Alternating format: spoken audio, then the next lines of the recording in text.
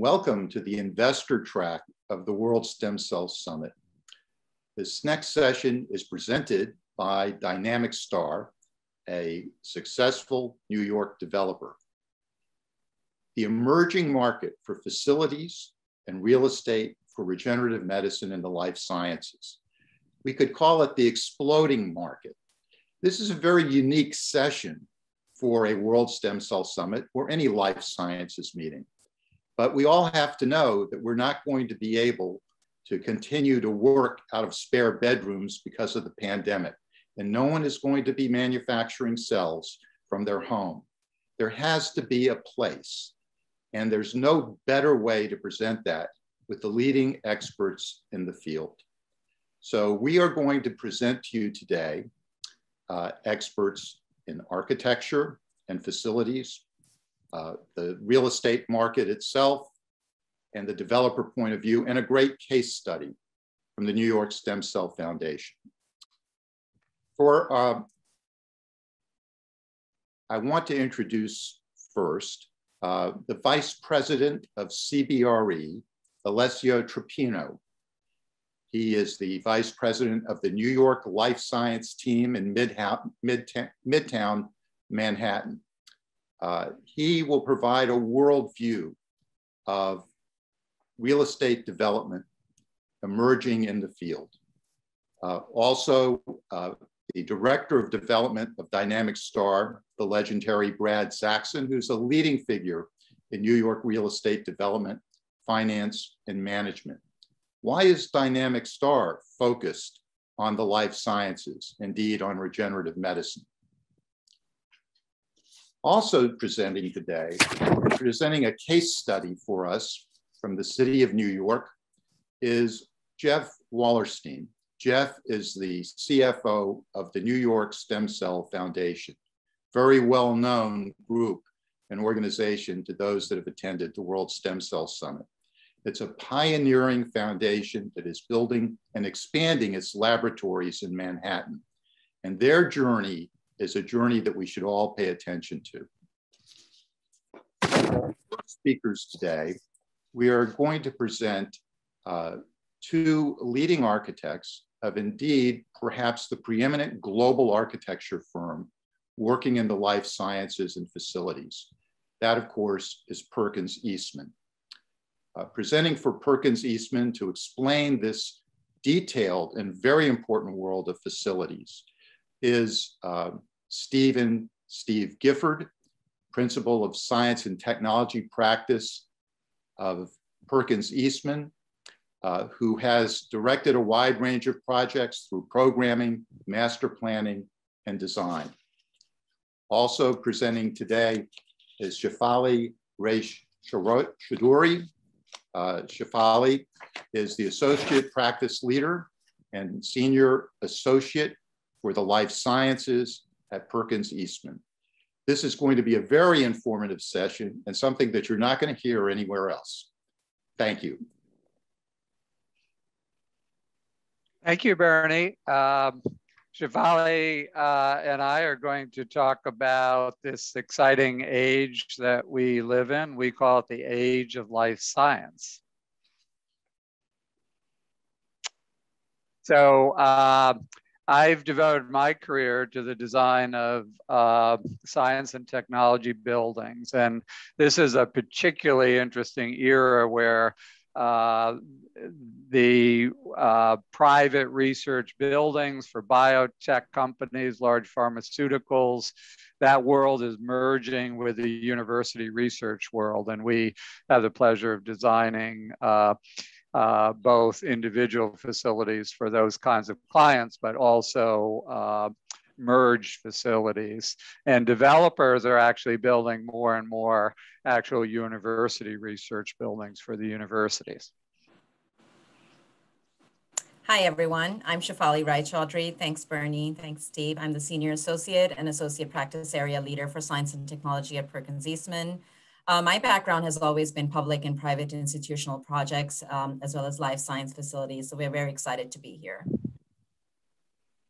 So today, Shefali and I are going to quickly go through the considerations that one needs to look at in choosing development sites for science and technology projects, choosing the right kind of existing buildings to reimagine into science projects, or creating new buildings. So we're going to cover challenges and opportunities, design and technical criteria, and then we're going to look at the scales of a few other various projects in the industry. So there are lots of components that go into these facilities. Many projects start with master plannings, both of university campuses and science parks, and then an exploration of the design of significant buildings for corporations, pharmaceuticals, universities, startup companies. These buildings, regardless of whether they're new or reimagined, require significant core facilities. Shefali is going to go into some of the design and technical criteria that goes into those high-tech spaces. And then, of course, as I mentioned, developers are also beginning to build buildings for universities, or buildings that combine private research and universities. And the lab space is not only just wet experimental lab space. You'll find a lot of physical instrumentation, physical sciences, also come into play in life sciences, and bioengineering is a huge growth area for developers and scientists. So many of our master plans that we do for universities, in fact, I would say all of them, involve creating new gateway buildings to the campuses, but very, very particularly involve ways that the university researchers can interface with biotechnology companies. Sometimes the land is on the university campus to be developed for private research, and other times it's adjacent. But all major research universities need that kind of connection with private research companies. And this is just a range of different life science centers. We're mainly going to be talking about New York City today, but obviously all over North America, there are development opportunities. Many of those locations don't have the natural benefits that will help in New York City create a true vibrant hub for biotechnology. So we're going to talk about not just international opportunities, but challenges and opportunities. Next slide. So when we're helping our clients choose the best possible sites for development for life science, or analyzing existing buildings that sometimes they were designed for science, but designed many years ago, and they don't really support modern experimental research. So what we see in old facilities, or even companies and institutions that are gravitating to new ways of doing research, right now they're kind of stuck in research silos. There's not good interdisciplinary research. The buildings are kind of dark, they're not transparent, and they have really no space for the researchers to collaborate outside of the laboratories. Next slide.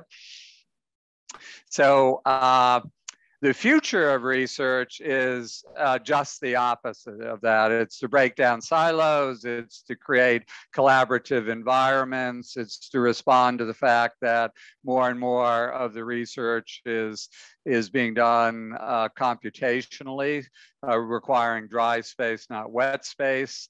And we need to recognize that researchers work long hours, so we need to create great 24-hour environments for them. Next slide.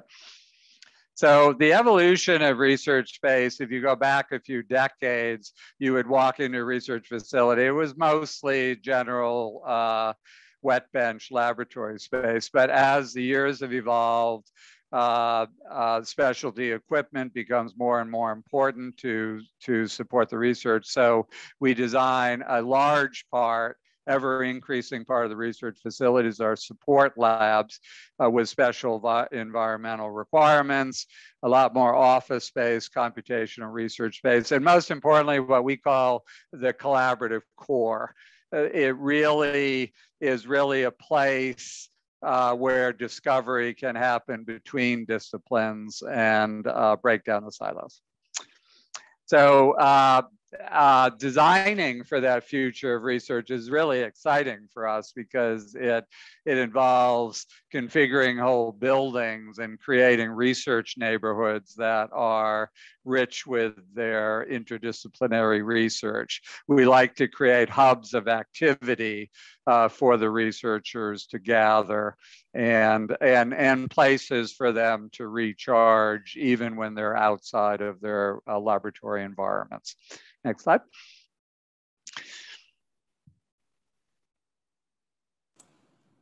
So I'll be talking a little bit about the design and technical criteria for life science facilities. And when looking at existing facilities, we often start with the basic question of building analysis. The graphics on the right really sort of looks at useful life for building components. How much can you save and how much can you reuse? What is the value of existing components? And largely, I would say there are three important components of an existing building that we take into consideration: building structure, the outside exterior skin, the mechanical, electrical, plumbing components. And then I think the fourth one being sort of fit out, which often also plays an important role. And in our analysis, we try to see what are some of the tangible benefits, both in terms of cost implications as well as efficiencies. So I'll be walking you through some typical lab design standards. As Steve mentioned, with the collaborative core, we do see 60% lab to 40% office ratio. That has actually started changing a bit more to 50-50 or even 40-60, especially in terms of dry labs and computational research spaces. I would say the average lab space standards kind of varies, which is sort of a little bit higher for wet research labs, going down to about 100 assignable square feet for dry labs and computational spaces.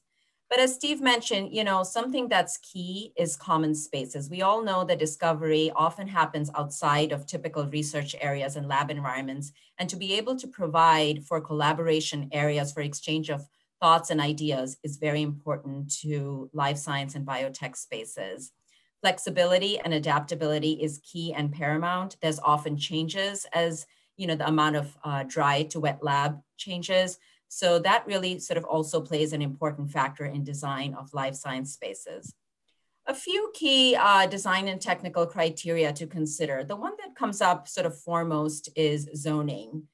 This can really inhibit or prevent lab occupancy and use changes. So our recommendation is to first really sort of dive into how much hazardous material can be stored. What can the facility be used for? Oftentimes there are requirements related to dictating, can we put mechanical units on top of the building?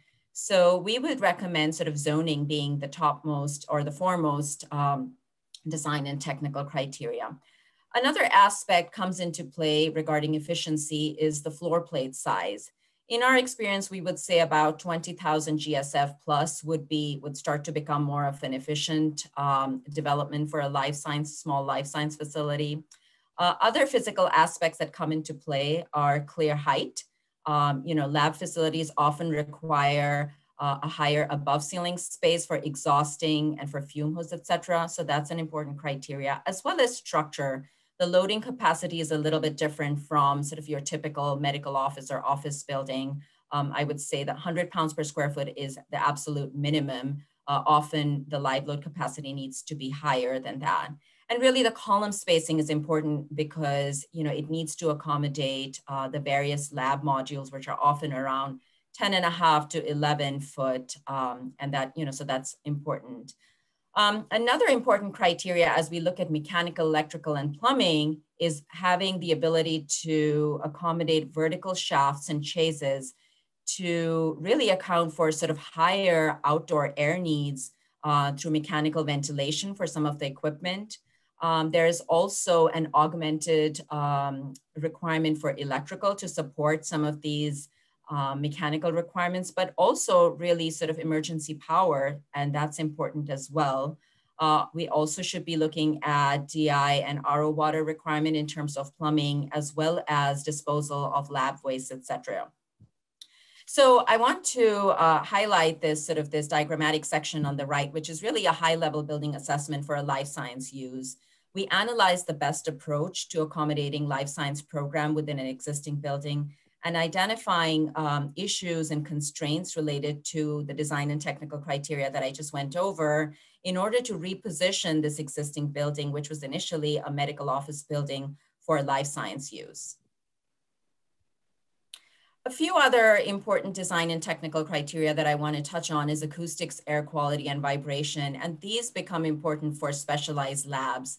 You know, vibration from mechanical equipments, refrigeration, as well as street environments can become important to evaluate, and as they can affect sensitive lab equipment.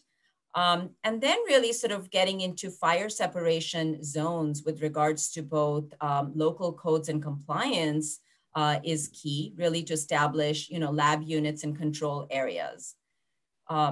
The takeaway from this slide that I want to leave you with is sort of really dictating what is the percentage of chemical storage that we can have, how many lab units that we can have, as well as sort of the vertical separations that are needed so that, you know, things like mechanical ductwork are not crossing through control areas. Typically, we see this, that as you move above in the building, above level 3 or higher, there is a decreased amount of chemical storage that's typically allowed for by IBC and as well as NFPA. So now Steve will talk about sort of one of the case studies, we'll look at sort of a range of 2 case studies of different scales. And I'll let Steve talk about sort of the first one. So later in the presentation, Brad Zaxton will present a few of these examples on the left that we've helped Brad design for New York City. They are particularly large developments that involve mixed use and significant science elements. I'm going to tell you a 1-minute story about the Alexander Center for Life Science. Perkins Eastman had the pleasure of creating the original master plan. You can go to the next slide. For the East River Science Park that led to really the first major successful biotech hub in the city. Next slide. It is 1.2 million, actually more than 1.2 million square feet of life science space. This rendering and plans are the original master plan that was created. This was a desolate piece of land, actually in a very interesting and important neighborhood with Bellevue Hospital, NYU Medical School, and a vibrant community. But the actual site was really quite desolate. So this became a great opportunity for the city to select a developer, which turned out to be Alexandra Real Estate, and to create a true prime site for biotechnology in the city. Next slide. So what was important in this whole concept, and our team designed the core and shell for the first 2 major towers. It is a very vertical development given the land that was available. But it was also a complete ecosystem that was designed for major pharmaceuticals and biotech companies, mid-sized companies, startups that could literally rent benches in what Alexandria calls their science hotel. But it was a real ecosystem, 24-hour-day system with cafes, restaurants, and even venture capitalist offices. Now, designing very tall research buildings have some challenges. Developing a very efficient core for these buildings is essential to provide flexible laboratory space for the remainder of the space. And that's what we created there at East River Science Park. And so the last slide I'll talk to is just a collage of images showing this rich environment, both outside space that's accessible to the community, so that the celebration of science can be shared by all, informal cafes, modern research space. So from this project, Brad will talk about other developments. Shefali will talk about a development in northern Manhattan. But from this project grew many different, like a hub and a spoke system around the city, taking advantage of the rich opportunities that New York City has. Thanks, Steve. So here's one other case study, but really sort of very different in terms of scale, cost point, and as Steve mentioned, location. So this is a conversion from a warehouse building to from an industrial use to business use for, almost startup biotech companies. And this is located in the northern portion of Manhattan, in Manhattanville. So it does have the benefit of being very close to Columbia, Manhattanville, and also, the main campus. But what this provides in terms of location is a very different price point.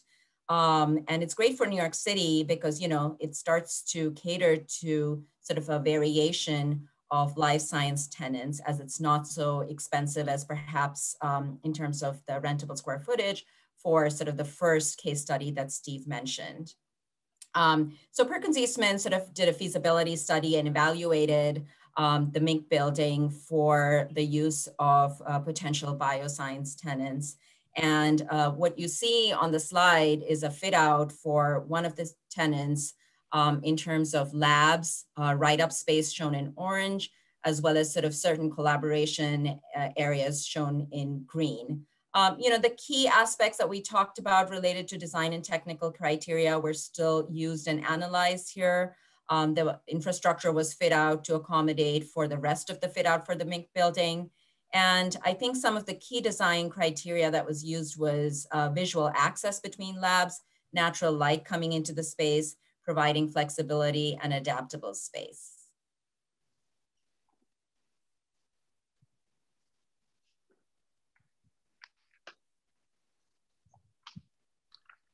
Thank you. Thank you so much. That was fascinating.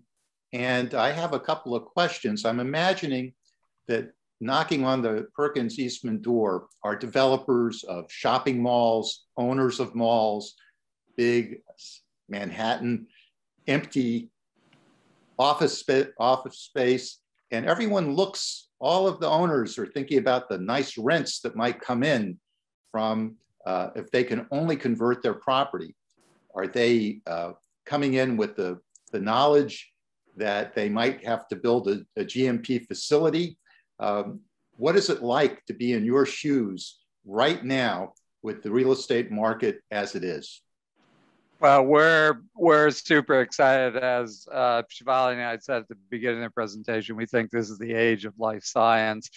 I actually think our whole culture is much more appreciative, given recent events, of the importance of scientific discovery, diagnostic testing.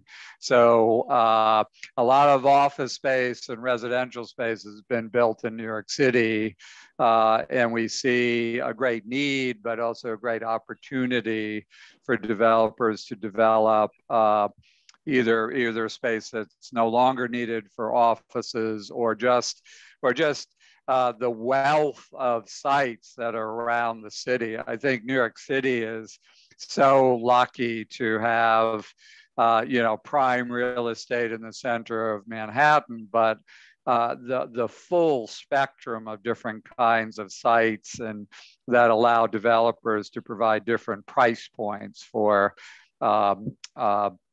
for their tenants. Early startup companies don't have nearly as much money as pharmaceuticals, so they're looking for lower, more manageable rents. And I think Shefali may want to add to this, but I know Alessio and Brad will talk a lot about that in a few minutes, about the different neighborhoods in New York and development opportunities. Yeah, so could you explain to the audience a bit more about Perkins Eastman itself, the total scope of your offices, and especially your division that's focused on the life sciences? Well, Shefali and I have a great team of architects designing laboratory facilities of all the kinds we just talked about today. But we also have wonderful colleagues who are leaders in urban design and education facilities and workplace strategies. So I think Shefali and I and our team are fascinated with projects that blend all those design challenges. And the more complex the project is, actually, the more fun it is to work on. I want to thank you both so much. Shefali? If I may add to that. So for our firm, convergence is key. We often see workplace and science and technology come together, as well as healthcare, education.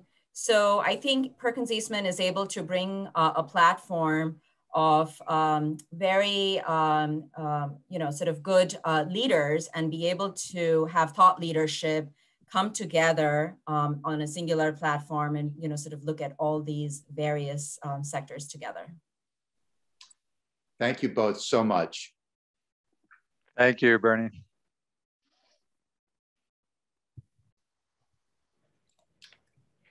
For the next part of our session, I'm very pleased to present Brad Zaxton, who is the Director of Development of Dynamic Star, and also Alessio Trapiano, who's the Vice President at CBRE and the Vice President of the New York City Life Science Team in Midtown Manhattan.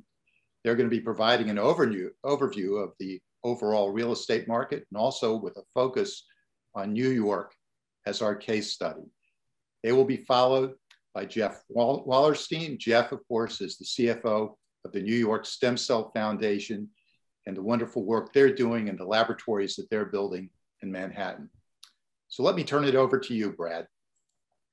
Thank you, Bernie. I just wanted to say thank you, Bernie, and the conference for inviting us back and giving us an opportunity to discuss life science in New York City. Let me begin by talking a little bit about myself and our company. My name is Brad Zaxton. I'm the Director of Development at Dynamic Star. We're a full-service real estate development company. We specialize in mixed-use, transit-oriented, large-scale developments. I have 30 years of experience in all types of development in New York City, and I am the co-founder of Dynamic Star with my partner, Gary Siegel. Why New York City for life science? Throughout its history, New York City has always found ways to reinvent itself. New York City began as a trading post, grew to world financial, real estate, and media capital. The capacity for the transformation and ability to adapt, innovate, and recover is embedded in New York City's DNA. From the terror attacks of 9/11 to the financial crisis of 2008, to the destruction of Hurricane Sandy in 2012, and now COVID-19 pandemic, every time it's emerged bigger, stronger, and better. This pandemic will be no exception. Currently, New York ranks 8th among US life science clusters by square footage. No city is better positioned. We have all the ingredients to become a global hub for this industry. Even after the pandemic, many companies are investing in life science and in our city. Deerfield Management, Tectonic Partners, Sid Properties, Silverstein Properties, also Google, Facebook, Apple, Amazon, TikTok have all doubled down on our town. Building blocks, talent, institute, and infrastructure. Our people are our strength. New York City attracts the best and the brightest. Diverse, educated, hardworking is the spirit of New York. Our institutions, the largest research-based academic medical centers in the nation, one of the most extensive healthcare systems in the nation, an integrated network of transportation infrastructure, 3 major highways. We have public, private, capital sources. We are Wall Street. We have a government that supports us. This town works like a public-private partnership. We get things done. I would like to introduce you to Alessio to discuss some of the details of our incentives and the real estate market. Alessio. Thanks, Brad. I appreciate it. Hi, everyone. Alessio Tropiano, CBRE, Vice President of the Life Science Division here in New York.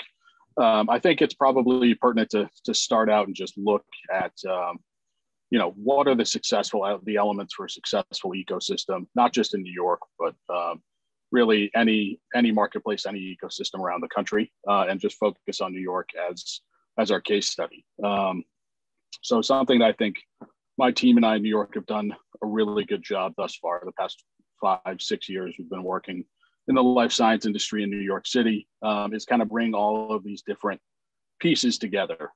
So the venture capital, the academic and healthcare institutions in New York, the economic development, the development professional services, which includes, people like myself at CBRE, but also the incubators and service providers. So bringing all of these parts and pieces together is what makes a very successful ecosystem. So you've got the venture capital funding and the NIH funding, which flows into the incubator companies and the smaller stage companies that are coming out of the academic and healthcare institutions. And then you have the service providers, the Ms. Pros, the Charles Rivers, the Explora Biolabs, and the folks that help service those service providers, the development professionals like myself, or Perkins and Will, an architecture firm, JB&B, an engineering firm. And then that helps draw in through the help of the economic development corporations like New York Bio, the New York EDC, Life Sci NYC, who also sponsor the incubators, these large pharmas and industry biotechs, so the Eli Lillys, the Johnson & Johnsons, the Bayers of the world. And what that leads to is a extremely robust and growing ecosystem. So if we can go to the next slide here.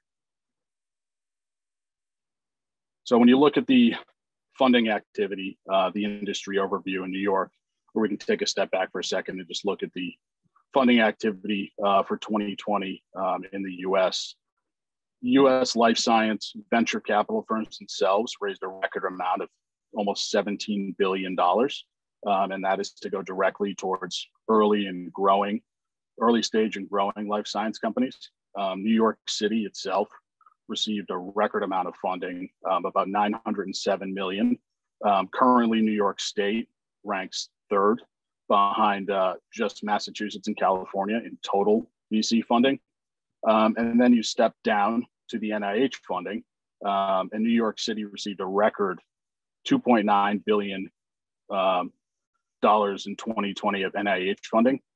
And what's really, really interesting about New York City is that the funding gap between New York City and the Boston Cambridge market, the leading life science ecosystem and cluster in the world, that gap has contracted from $730 million in 2011 to $370 million in 2016.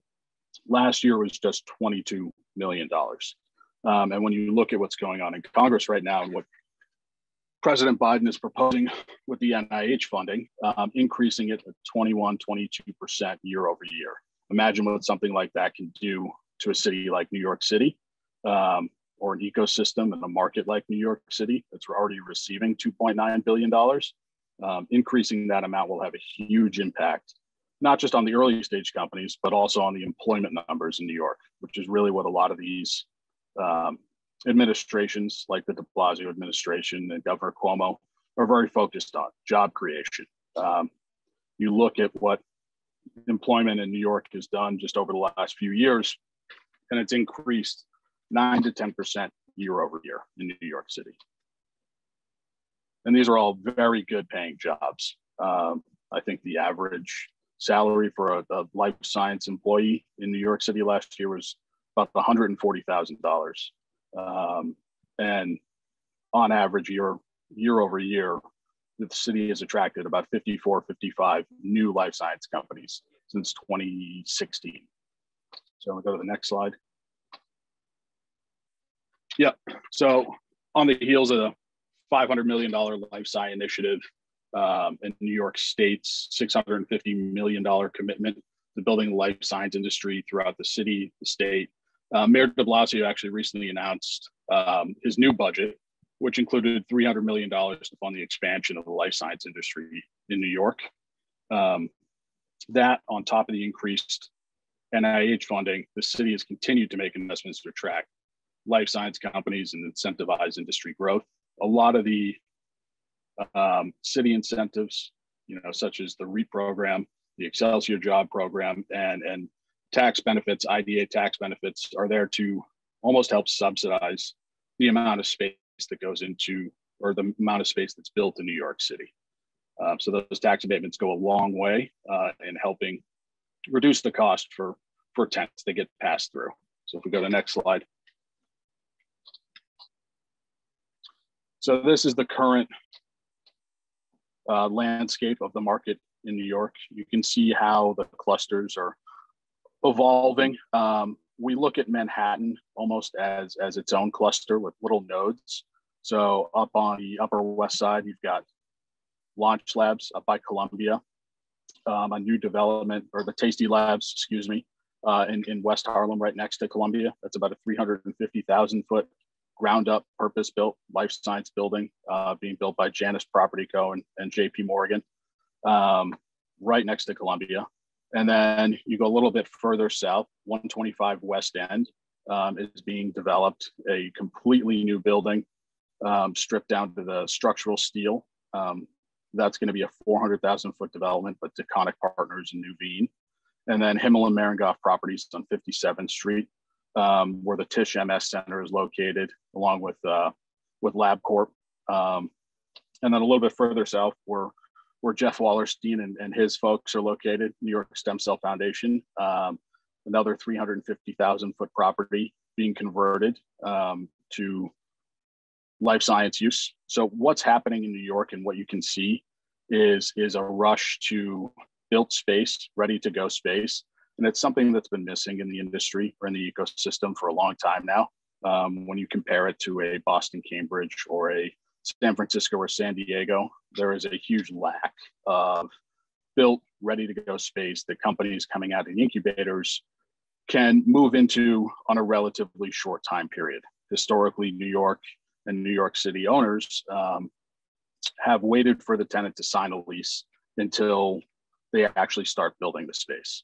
What you're seeing now with the 125s, the 619 West 54s of the world, are companies coming out of these incubators, J Labs and Bio Labs, down in Hudson Square, need space, in the next 3 months, in the next 6 months. And owners like Taconic Partners or Deerfield at 345 Park Avenue South are offering that to them. And with that, they're able to get in much earlier, sign deals that are relatively shorter term, 7 to 10 years, but it opens up a whole new landscape for these companies to grow into. If we can go to the next slide. And what you can see that leading to is a huge development pipeline in New York City. So right now there's about 1,700,000 square feet of existing lab space in New York. Over the next 10 years, that's going to increase about 3.8 million square feet to just over 5 million feet. And a lot of this, not all of it, but a lot of it is that built, ready to go space that helps attract the earlier stage companies coming out of the incubators and gives them a place to go. No longer do these companies have to move to New Jersey or pick up shop and move to places like Boston or Philadelphia or across the coast to San Francisco, San Diego. They're able to stay in New York, where the IP has been generated, through the 9 academic medical institutions that are in the city. And they're able to grow in the city. And that brings in more revenue for the city. That brings in more employment and very good paying jobs. And the city is really here to support it. through these IDA tax benefits, through the Partnership for New York City. It's really something that they're trying to push and push not only in Manhattan, but also into the outer boroughs. So if we go to the next slide. So what you can see here is Manhattan on the left side here.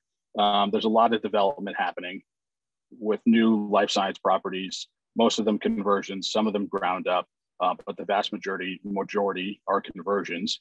And you're also seeing a development push in Long Island City, in the Bronx, and in West Harlem. And I know Dynamic Star has properties both in Long Island City, the Bronx, and a little bit further out in Bronx, closer to East Harlem. If we can go to the next slide. Long Island City and the boroughs, they offer a lower land cost than most of Manhattan, which in of itself translates into lower rents for tenants. There is a lot of stock of more industrial manufacturing buildings and development sites that are much more appropriately zoned for life science than in places in Manhattan, and your opportunity costs are much lower. So instead of developing a high-rise residential unit or a hotel, which normally wouldn't be your first go-to move in a place like on Long Island City, redeveloping something into a life science property offers a lot more opportunity than what you would get in Manhattan. Long Island City, only 1 or 2 subway stops away from Grand Central Terminal in New York, which is really the heart of New York City. You can be there in about 7.5 minutes. That'll probably be the longest. And it's a really fast-growing neighborhood. There is a ton of residential development going on over there, retail, office. It's a real 24/7 area of New York, and offers a lot of opportunity for live, work, play. So if we go to the next slide.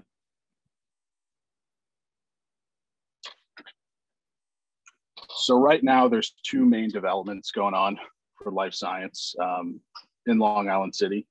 One is InnoLabs, which is King Street Properties and Goral Family Properties. King Street is a Boston-based developer. They're redeveloping and actually adding on to a 230,000 to making it into a 260,000 square foot lab building. It'll essentially be brand new when it's completed towards the end of the summer. And they are very close to signing their first large deal there. It actually started as one of those step out graduation spaces, the pre-built lab spaces, to attract the tenants and allow them to get in on an earlier timeline than what you would normally see. And we'll have about 210,000 feet left over. But that building, receiving the IDA tax benefits that the city and state have provided, and it really offers another lower cost option than the properties that we're working on in Manhattan. The other one, Alexandria Real Estate's building also in Long Island City, Bindery building. Alexandria is the largest or second largest life science property owner in New York. In the country. They went ahead and converted the Bindery building and are converting about 90,000 feet there to what they call their grad space. So it'll be science hotel, where it's pre-built, ready to go. Tenants can almost move in, and bring their microscopes and their computers and be up and running within a matter of weeks. They have had a ton of success there and leasing that up recently. Reopen New York, which is the city's COVID-19 testing center, has recently expanded there. They're close to signing a deal with another national vivarium operator, which will help attract more tenants into the space, and have had major success with the pre-built, ready-to-go lab space there. Next slide. So I think with that, I'll pass it on to Brad Zaxton so he can speak a little bit about what's going on at 2310 Queens Plaza South, a property that Dynamic Star is working on and considering for life science use in Long Island City. Thank you, Alessio. So the leveling factor, in my opinion, is the outer boroughs for New York City. And that is in available space and in pricing. And our building in Long Island City is a great example.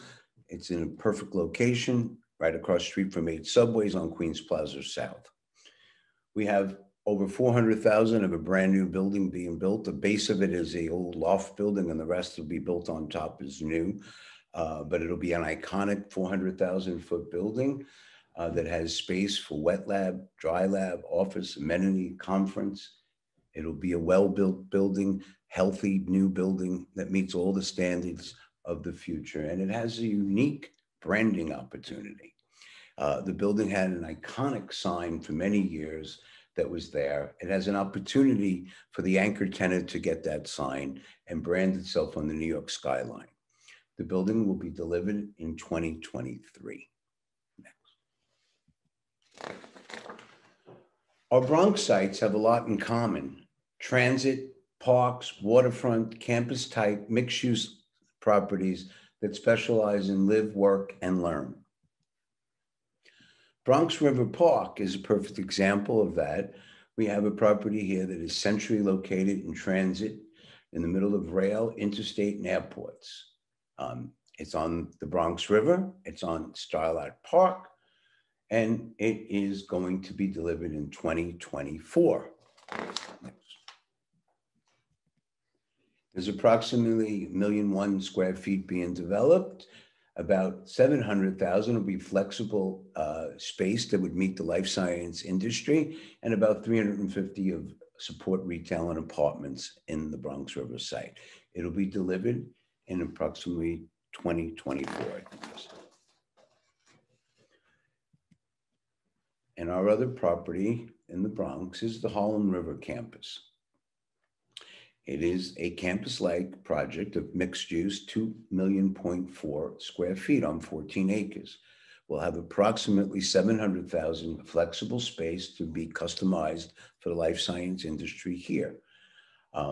Its location is on a major highway, interstate highway.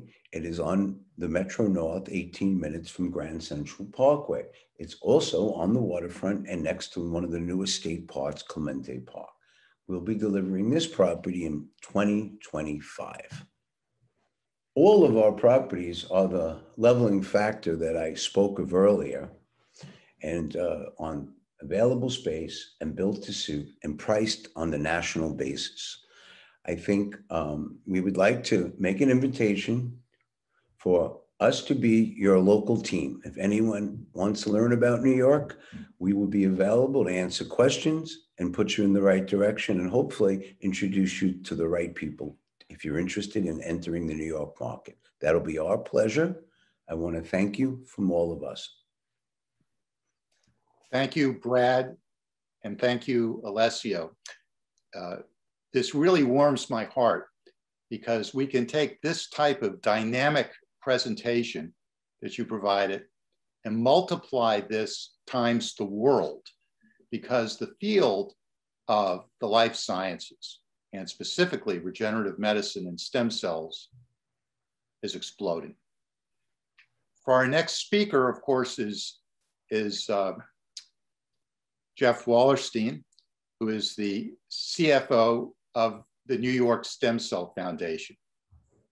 The New York Stem Cell Foundation is the jewel in the crown of a stem cell foundation that has started from scratch from the dining room of its co-founder, Susan Solomon, and has grown to a formidable nonprofit that's actually constructed laboratories in Manhattan doing world-class research. So Jeff, please tell us a bit about the New York Stem Cell Foundation story. Thank you. Thanks, Bernie, and thanks to the organizers of this panel today to give me the opportunity to talk a little bit about the New York Stem Cell Foundation Research Institute, or NYSIF as we call it. As you just said, Bernie, we were incorporated in 2005 in New York to find cures and treatments for patients using stem cell technology. So at the New York Stem Cell Foundation, we have three main programs. We have an extramural granting program called the NICEF Innovators, where we fund scientists all over the world to do stem cell research. The person in that picture is Feng Zhang, who's one of our early innovators who invented CRISPR-Cas9 technology that you may have heard of. We also have a lot of educational programs. We are a convener. We have an annual conference at Rockefeller University every year about translational stem cell technology. We've had Francis Collins, the head of the NIH, as a keynote speaker, Shinya Yamanaka, who invented our technology, who also was a keynote. We have about 500 people attend this every year. It's at Rockefeller University. This year, it'll be October 19th to the 20th. It will be virtual, again, due to the restrictions on the campus at Rockefeller. We also have other virtual and live when we can, panel discussions and other activities that we have. And then we also have our NICEF Research Institute. So what happened in 2005 is our founder, as you mentioned, Bernie, Susan Solomon, is a strong patient advocate. She really believed in the power of stem cell technology, and she thought that that could have a great benefit, especially in a disease passionate to her, type 1 diabetes. And so we started a lab up on 166th Street in a biotech, the Audubon Biotech Center across from Columbia University, and started a small lab there. And we opened up offices on 68th and Broadway. And as we continue to expand our programs, we were starting to run out of space in the Audubon Biotech, which was really set up as an incubator type space. And we started taking over other organizations and companies on the floor. And before long, we had the whole 4th floor of the building. And we were still growing and needed to find our next home. We wanted to combine both our offices and our labs. And we looked all over the metropolitan area for our new home. And this was around 2014, 2015. And we were looking for a building that had a large floor plate, that had high ceilings, that could support the kind of infrastructure we needed to build our custom labs. And so I personally looked everywhere, and we found 619 West 54th Street, and it fit a lot of the criteria that we were looking for. Even has a park across the street that gives us nice light here in New York Stem Cell Foundation. And we were able to take the 3rd floor. This is what the floor looked like. And we took the 3rd floor plus a slice of the 2nd floor to build out our labs. I'm just going to step back for a second and give you a little bit more background about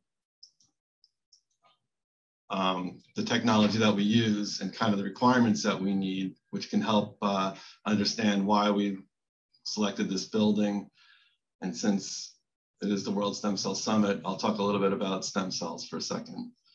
So we use a technology called induced pluripotent stem cells. We make these cells here at the New York Stem Cell Foundation, and we make these cells from people's skin or blood, and we turn them into a stem cell similar to an embryonic stem cell, but they have different characteristics that make them beneficial, that we can study people who already have a disease, that we know they have a disease like Parkinson's or Alzheimer's, and get a sample from them and make stem cells. And what do we do with these stem cells? We have 3 main things that we can do with these stem cells. We study the cells in a dish, we study the disease. We can compare someone who's got Parkinson's with someone that's healthy to see if we can see any differences.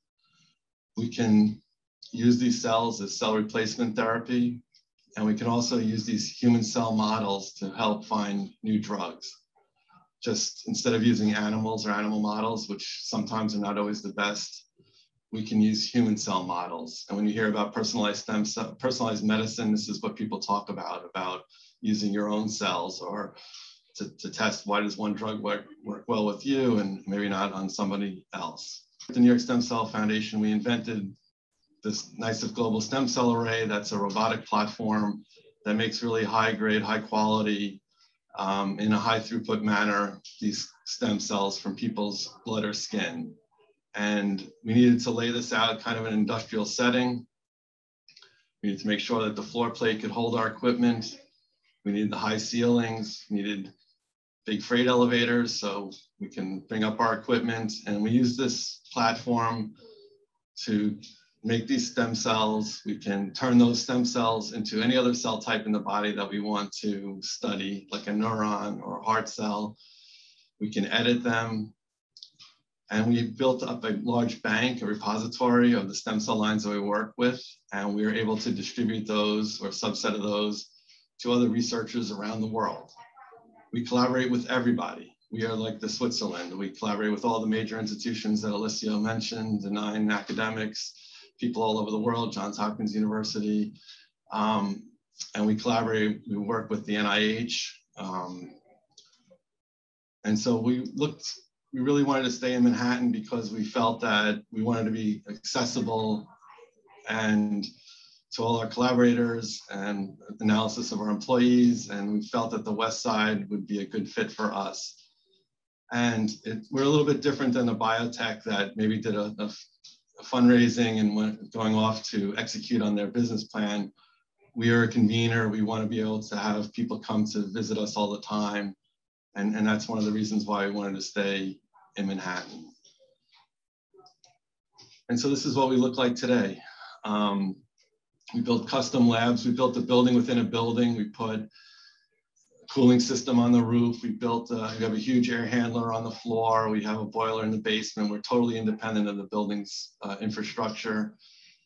We were named an essential workplace by the National Eye Institute during COVID, and we built out a clean room, a GMP facility, so we can actually make clinical grade cells. You can see some of our scientists in their protective gear. And our first project is in macular degeneration. We're actually going to take skin or blood from someone who has macular degeneration, turn that into a stem cell, and then turn that into a cell in the person's eye that they're losing. And we have a collaboration with Columbia University where the surgeons there are going to implant the cell in their eye. So we've licensed this technology from the National Eye Institute. So over time, we started to fill out all this space. It seemed really empty when we first moved in. And we grew from about 50 to 60 people to we're over 100 people right now, mainly because of our internal research program and the success of our programs and the expansion of that clinical project. And we have a woman reproductive cancer initiative that we've been expanding. We do a lot of work in Alzheimer's and Parkinson's and MS and diabetes. So we really love the building. It really works well for us. Taconic's been a great partner. In the beginning, it was a lot of education. They really didn't know about life sciences.